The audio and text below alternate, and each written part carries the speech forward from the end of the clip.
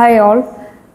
ഞാൻ കഴിഞ്ഞ ക്ലാസ്സിൽ പാർട്സ് ഓഫ് ഇന്ത്യൻ കോൺസ്റ്റിറ്റ്യൂഷനെ കുറിച്ച് 2 ക്ലാസ്സുകൾ ഇട്ടിട്ടുണ്ട്. അതിൽ ആദ്യത്തെ ക്ലാസ്സിൽ ഇഷ്ടം പോലെ ആളുകൾ വന്നിട്ടുണ്ടായിരുന്നു. കമ്പാരിറ്റീവ്ലി കൂടുതൽ 100+ ആളുകളുണ്ടായിരുന്നു. സെക്കൻഡ് ക്ലാസ്സിൽ അതിൻ്റെ പകുതി പോലും വന്നിട്ടില്ല. അപ്പം ആ ക്ലാസ്സിൻ്റെ ഫസ്റ്റ് പാർട്ട് കാണുന്നവർ മസ്റ്റായിട്ട് സെക്കൻഡ് പാർട്ടും കാണണം, എന്നാലേ അത് കംപ്ലീറ്റ് ആവത്തുള്ളൂ. ഓക്കെ, അപ്പം ഞാൻ ജസ്റ്റ് പറഞ്ഞതേ ഉള്ളൂ. അതുപോലെ ഞാൻ ഷെഡ്യൂൾസ് ഓഫ് കോൺസ്റ്റിറ്റ്യൂഷൻ ഞാൻ പറയുകയാണ്. അത് ആദ്യം ഞാൻ വിചാരിച്ചത് ഒറ്റ ക്ലാസ്സിൽ തീർക്കാമെന്നാണ്, കാരണം 12 ഷെഡ്യൂൾസേ ഉള്ളൂ. പക്ഷേ ഞാൻ എക്സ്പ്ലെയിൻ ചെയ്ത് വരുമ്പോഴത്തേക്കും ദൈർഘ്യം കൂടുന്നത് കൊണ്ട് ഞാൻ പിന്നെ അത് വീഡിയോ എല്ലാം ഡിലീറ്റ് ചെയ്തിട്ട് ആദ്യം തൊട്ട് പകുതി ആക്കാമെന്ന് വിചാരിച്ചു. ടോട്ടൽ 12 ഷെഡ്യൂൾസ് ആണുള്ളത്. നമുക്ക് 6 ഷെഡ്യൂൾസ് വീതം പഠിക്കാം. അപ്പം 2 ക്ലാസ്സുകളായിട്ട് പഠിക്കാം. അപ്പം നിങ്ങൾക്കും പെട്ടെന്ന് പഠിക്കാൻ പറ്റും ഡിവൈഡ് ചെയ്ത് പഠിക്കുന്നത് കൊണ്ട്. ഓർത്ത് നിൽക്കാനും റിവിഷന് വേണ്ടി ഞാൻ ഒരു ഷോർട്ട് വീഡിയോയും അപ്ലോഡ് ചെയ്തിട്ടുണ്ട്, അതും ഇരുന്ന് കാണുക. ഷെഡ്യൂൾസ് പഠിക്കാൻ വേണ്ടി വേറൊരു ഈസി സംഭവം എന്ന് വെച്ചാൽ ഒരു കോഡുണ്ട്. എൻ്റെ ഈ 2 ക്ലാസ് കഴിഞ്ഞിട്ട് ആ കോഡൊന്ന് കാണാതെ പഠിച്ചാൽ മതി. അത് വളരെ ഈസിയാണ്. അതും കൂടെ കഴിഞ്ഞാൽ നിങ്ങൾക്ക് ഷെഡ്യൂൾസിനെ കുറിച്ച് നിങ്ങൾക്ക് ഏത് ഉറക്കത്തിൽ ചോദിച്ചാലും പറ്റും. റിവൈസ് ചെയ്യണം കേട്ടോ. അപ്പോൾ ആ കോഡെന്ന് പറയുന്നത് ടിയേഴ്സ് ഓഫ് ഓൾഡ് PM എന്നുള്ളതാണ്. അപ്പം അതായത് പഴയ പ്രധാനമന്ത്രിയുടെ കണ്ണുനീർ എന്ന അർത്ഥം വരുന്ന tears of old PM prime മിനിസ്റ്ററോ PM whatever നിങ്ങളുടെ ഇഷ്ടമുള്ള നിങ്ങളുടെ അതിന് എന്താണെന്ന് വെച്ചാൽ കൊടുക്കുക. ഇതൊരു കോഡാണ്. അപ്പം ടിയേഴ്സ് ഓഫ് ഓൾഡ് PM എന്ന് പറയുന്ന ഒരു സിംഗിൾ കോഡിൽ നിങ്ങൾക്ക് കാര്യങ്ങളും മനസ്സിലാവും. അപ്പം നമുക്ക് ആദ്യത്തെ 6 ഷെഡ്യൂളിൽ എന്തൊക്കെയാണ് പറയുന്നതെന്ന് നോക്കാം. പിന്നെ പാർട്സിൽ എങ്ങനെ എഫക്റ്റീവ്ലി ഓർത്ത് വെക്കാമെന്ന് ഒരു കമൻറ്റ് കണ്ടായിരുന്നു. ഞാൻ അതിനുള്ള ഉത്തരം എൻ്റെ ടെലിഗ്രാം ഗ്രൂപ്പിൽ ഇട്ടിട്ടുണ്ട്. അപ്പം നിങ്ങൾക്ക് എന്തെങ്കിലും ഡൗട്ടോ കാര്യങ്ങളോ ഒക്കെ ഉണ്ടെങ്കിൽ എൻ്റെ ടെലിഗ്രാം ഗ്രൂപ്പിൻ്റെ ലിങ്ക് ഞാൻ നൽകുന്നുണ്ട്. അപ്പോൾ അതിൽ കയറുക, എന്നിട്ട് എന്താണെന്ന് വെച്ചാൽ ഗ്രൂപ്പിൽ മെസ്സേജ് ഇടുക. ഞാൻ എപ്പോഴും അവൈലബിൾ ആയിരിക്കും. അപ്പം നമുക്ക് ഒരു സമ്പർക്കത്തിൽ പോകാം. ഓക്കെ, ക്ലാസ് കേട്ട് എന്തെങ്കിലുമൊക്കെ ഡൗട്ട് നിങ്ങൾ ധരിച്ചു വെച്ചിരിക്കുന്ന വേറെ എന്തെങ്കിലും ആണെങ്കിൽ അതൊക്കെ പറയാം. ഇങ്ങനെയാണെങ്കിൽ അത് ശരിയാണെങ്കിൽ ശരിയാണെന്നോ അല്ലെങ്കിൽ അതിൽ എന്തെങ്കിലും മാറ്റം വരുത്താനുണ്ടെങ്കിൽ അതൊക്കെ ഞാൻ പേഴ്സണലി ഗ്രൂപ്പിൽ പറയുന്നതായിരിക്കും. ഓക്കെ, അപ്പോൾ നമുക്ക് തുടങ്ങാം. ടോട്ടൽ ഷെഡ്യൂളിൽ കോൺസ്റ്റിറ്റ്യൂഷൻ്റെ തുടക്ക സമയത്ത് നമ്മുടെ കോൺസ്റ്റിറ്റ്യൂഷൻ അത് കമ്മൻസ്മെൻറ്റിൻ്റെ ടൈമിൽ 8 ഷെഡ്യൂളായിരുന്നു ഉണ്ടായിരുന്നത്. പിന്നെ പുതിയ അമെൻമെൻറ്റ്സ് വഴി എത്ര ഷെഡ്യൂൾസ് ഉണ്ടായി? 12 ഷെഡ്യൂൾസ് ഉണ്ട്. അപ്പോൾ total currently we have 12 schedules. അപ്പം തുടക്കത്തിൽ at the time of commencement കോൺസ്റ്റിറ്റ്യൂഷനിൽ 8 ഷെഡ്യൂൾസേ ഉണ്ടായിരുന്നുള്ളൂ എന്ന് മനസ്സിലാക്കാം. ഒന്നാമത്തെ ഷെഡ്യൂൾ എന്ന് പറയുന്നത് ടിയേഴ്സ് ഓഫ് ഓൾഡ് PM. അപ്പോൾ ടി ഫോർ ടെറിട്ടറി എന്ന് ഓർക്കുക. ഇന്ത്യ എന്ന് പറയുന്നൊരു സ്ഥലമുണ്ടോ? ഇല്ല. ഇന്ത്യ എന്ന് പറയുന്ന ടെറിട്ടറി പല സംസ്ഥാനങ്ങൾ ആയിട്ട് വിഭജിച്ചേക്കുക അല്ലേ. അപ്പം സംസ്ഥാനങ്ങളും അതിൻ്റെ അതിർത്തിയും അതിൻ്റെ ഭരണ നിർവഹണ കാര്യങ്ങളും അതിൻ്റെ ഒരു അതിർത്തി ജുറിഡിക്ഷൻ അത്രയും കാര്യങ്ങളാണ് ഫസ്റ്റ് ഷെഡ്യൂളിൽ പറയുന്നത്. Names of the state and their territorial jurisdiction. Okay, sorry, jurisdiction. Okay, അപ്പം അത് മനസ്സിലാക്കാം. ഇനി സെക്കൻഡ് എന്ന് പറഞ്ഞാൽ യൂണിയൻ ടെറിട്ടറീസ്. ഇന്ത്യ എന്ന് പറയുന്നത് കുറേ സംസ്ഥാനങ്ങളും കുറച്ച് കേന്ദ്രഭരണ പ്രദേശങ്ങളുമാണ്. ഓക്കെ, അതായത് കുറച്ച് സ്റ്റേറ്റ്സ് ആൻഡ് യൂണിയൻ ടെറിട്ടറീസ് ആണ്. അപ്പോൾ ഇതുങ്ങളുടെ രണ്ടിൻ്റെയും ടെറിട്ടോറിയൽ ജൂറിസ്ഡിക്ഷനും പേരുകളുമാണ് ഫസ്റ്റ് ഷെഡ്യൂളിൽ പറയുന്നത്. സോ ഫസ്റ്റ് ടി മനസ്സിലായി. ഇനി ടിയേഴ്സിൻ്റെ സ്പെല്ലിംഗ് ആണ് TEARS. അപ്പോൾ ഇനി E stands for എമോൾമെൻറ്റ്സ് allowance privileges. അതായത് എമോൾമെൻറ്റ്സ് അലവൻസ് എന്നൊക്കെ പറയുമ്പോൾ നമുക്ക് അറിയാമല്ലോ, എനിക്ക് കറക്റ്റ് മലയാളം അറിയില്ല.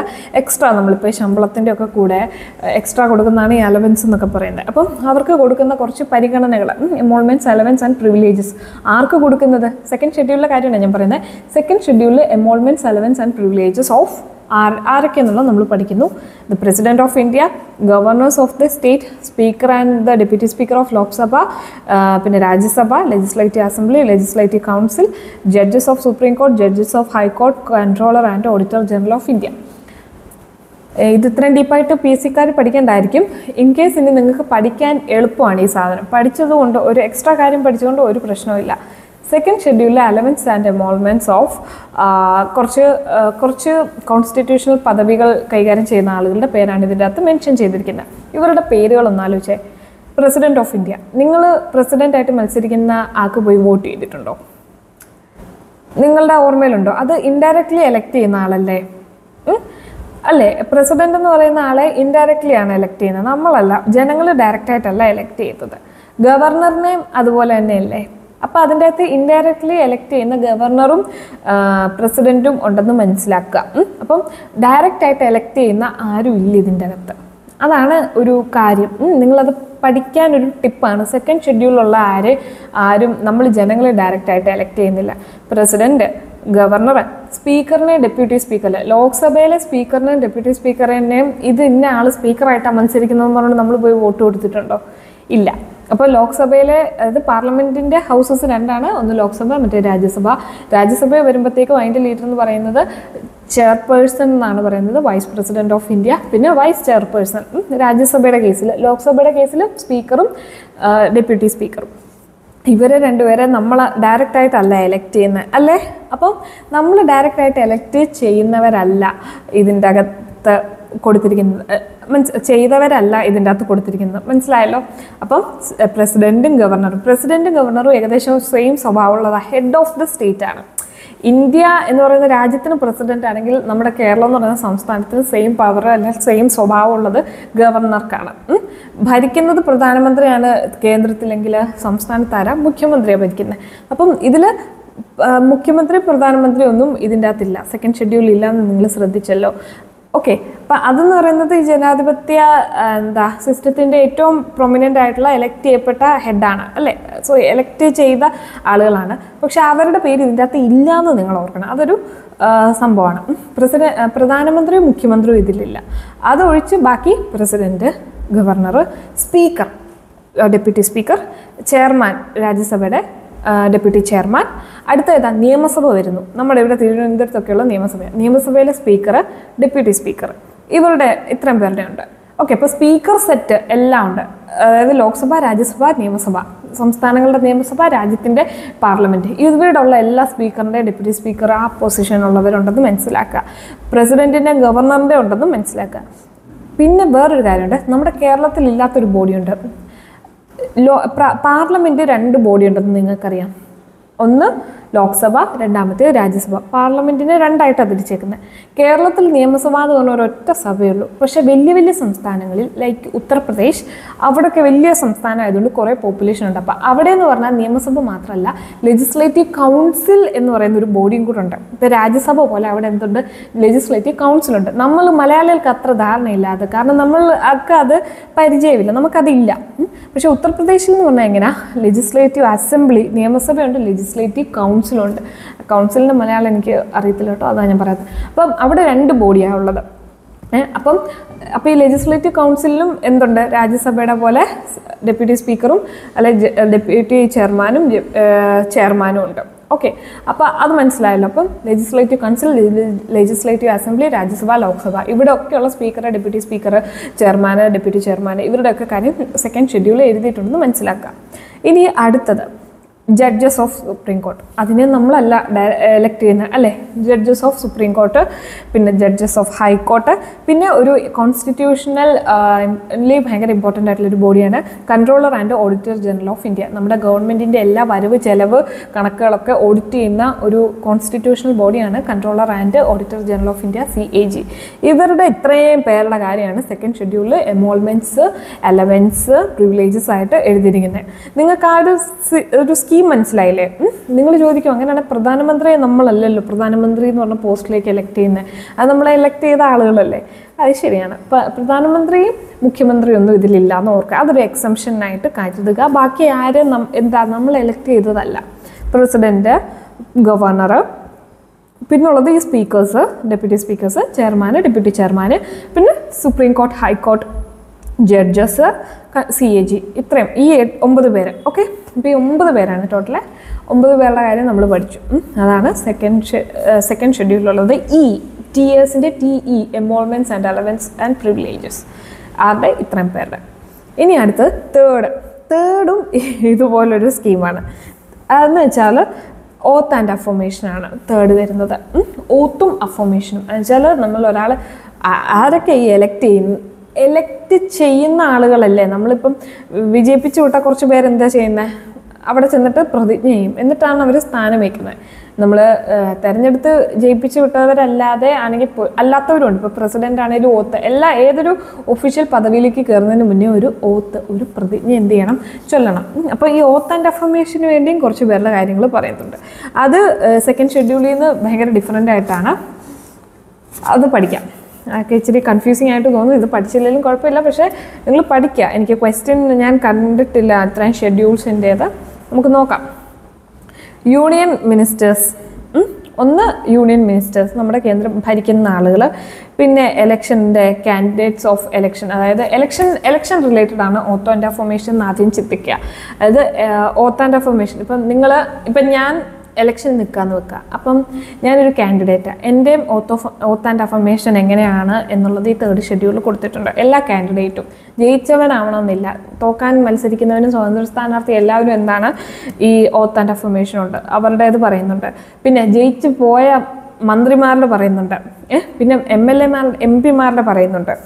ഓക്കെ, പിന്നെ സുപ്രീം കോടതി ജഡ്ജിൻ്റെ പറയുന്നുണ്ട്, CAG-യുടെ പറയുന്നുണ്ട്, സ്റ്റേറ്റ് മിനിസ്റ്റേഴ്സിൻ്റെ പറയുന്നുണ്ട്, ഹൈക്കോടതി ജഡ്ജസിൻ്റെ പറയുന്നുണ്ട്.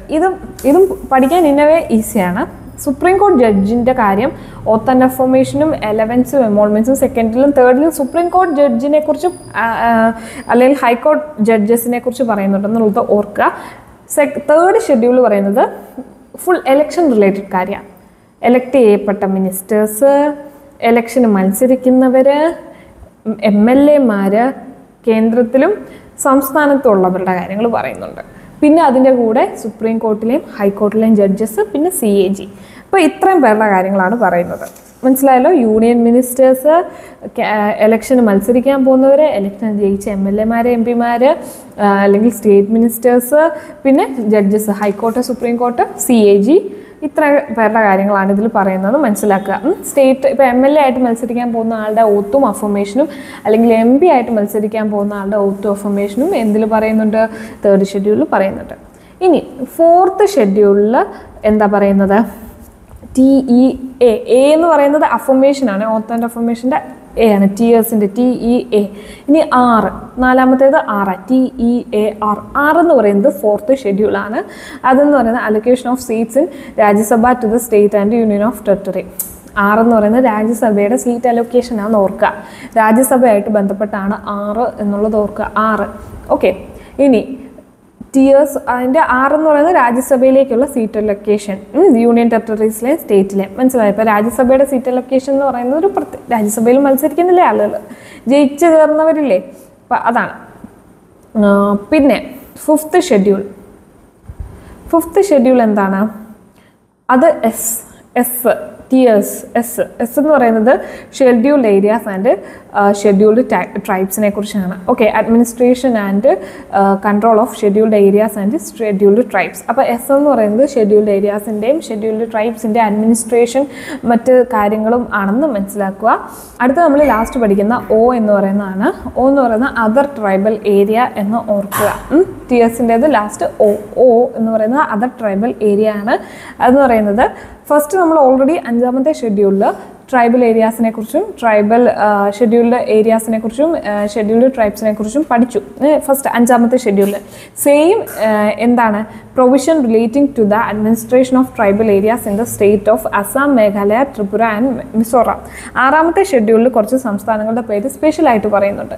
അത് നോർത്ത് ഈസ്റ്റ് സംസ്ഥാനങ്ങളുടെ കാര്യം സ്പെഷ്യലായിട്ട് 6ാമത്തേതിൽ പറയുന്നുണ്ട്. അപ്പം നിങ്ങൾ അതിനെ അതർ ട്രൈബൽ ഏരിയ എന്ന് പഠിച്ചാൽ മതി, അല്ലെങ്കിൽ അതർ ഷെഡ്യൂൾഡ് ഏരിയ എന്നുള്ള രീതിയിൽ നിങ്ങൾ പഠിച്ചാൽ മതി 6ാമത്തെ ഷെഡ്യൂൾ. ഓക്കെ, അപ്പം നിങ്ങൾക്ക് ഇത്തരം കാര്യങ്ങൾ മനസ്സിലായെന്ന് ഞാൻ വിചാരിക്കുന്നു. ടിയേഴ്സ് വരെ നമ്മൾ പഠിച്ചു. ഓഫ് ഓൾഡ് PM ആണ്. അടുത്ത ബേസിക്കലി നെക്സ്റ്റ് വരുന്ന 7 തൊട്ടുള്ള ഷെഡ്യൂളാണ് ഏറ്റവും ഇമ്പോർട്ടൻ്റ്. അതിൽ 10th ഷെഡ്യൂളിൽ ഇമ്പോർട്ടൻ്റ് ആണ്, 11th അതെ, 12th അതെ, 8th 7th എല്ലാം ഇമ്പോർട്ടൻ്റ് ആണ്. 7, 8, 9, 10, 11, 12 ആണ് ഏറ്റവും ഇമ്പോർട്ടൻ്റ്. ക്വസ്റ്റ്യൻ ചോദിക്കുന്നത് അതിൽ നിന്നാണ് കൂടുതലും. 1 തൊട്ട് 6 വരെയുള്ള ഷെഡ്യൂൾസ് ജസ്റ്റ് നിങ്ങൾ അറിഞ്ഞിരുന്നാൽ മതി. നിങ്ങളൊന്ന് ശ്രമിക്കുക പഠിക്കാൻ. ഓക്കെ, അപ്പം ഇത്രേ ഉള്ളൂ ഇന്നത്തെ ക്ലാസ്. നെക്സ്റ്റ് ക്ലാസ് വളരെ ഇമ്പോർട്ടൻ്റ് ആണ്. ഓക്കെ, 7th ഷെഡ്യൂളിൽ എന്തൊക്കെയാണ് ഉൾപ്പെടുന്നത് എന്നൊക്കെ ചോദിക്കുമ്പോഴത്തേക്കും നിങ്ങൾ മസ്റ്റായിട്ട് 7th ഷെഡ്യൂളിനെ കുറിച്ചാണോ ഇത് പരാമർശിക്കുന്നത് നിങ്ങൾക്ക് ഒരു ഐഡിയ വേണം. അപ്പം 9th ഒരു ക്വസ്റ്റ്യൻ ആണ് 10th ഷെഡ്യൂളുമായിട്ട് ബന്ധപ്പെട്ട അമെൻമെൻറ്റ്സ് എന്തൊക്കെ എന്ന് ചോദിക്കും. അപ്പോൾ ആദ്യം നിങ്ങൾ 10th ഷെഡ്യൂൾ എന്നാന്ന് അറിയണം, പിന്നെ അമെൻമെൻറ്റ്സും അറിയണം. അപ്പം കറക്റ്റ് ഒരു കാര്യമല്ല ചോദിക്കുന്നത്, ഡയറക്റ്റ് ചോദിക്കാതെ ചിലപ്പോൾ ഇൻഡയറക്റ്റ് ആയിട്ട് ചോദിക്കും. അപ്പം അതുകൊണ്ട് നിങ്ങൾ മസ്റ്റായിട്ടും നെക്സ്റ്റ് ക്ലാസ് ഉറപ്പായിട്ടും കാണണം, കാരണം next class is more important. അപ്പം ഇത്തരം കാര്യങ്ങൾ നിങ്ങൾക്ക് മനസ്സിലായെന്ന് വിചാരിക്കുന്നു. ടിയേഴ്സ് അത്രയും നമ്മൾ ഡിസ്കസ് ചെയ്തു, ബാക്കി കാര്യങ്ങൾ റിവൈസ് ചെയ്യുക, പഠിക്കുക. Okay, thank you.